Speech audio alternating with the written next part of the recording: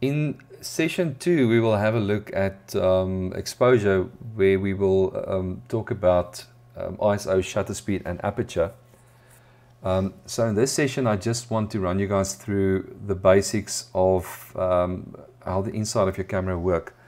So we have, the older cameras are known as DSLRs, and the newer ones are known as mirrorless cameras.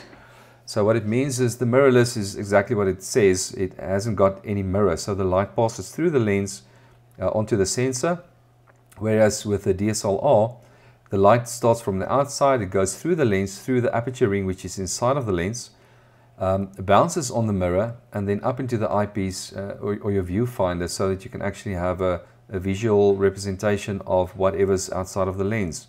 So what needs to happen here, once you press the shutter button, the mirror will lift up and the light will pass through, straight through the aperture ring from the outside, through the lens, through the aperture ring. The mirror is going to be lifted up, and it's going to go through the shutter and expose itself on the sensor of your camera.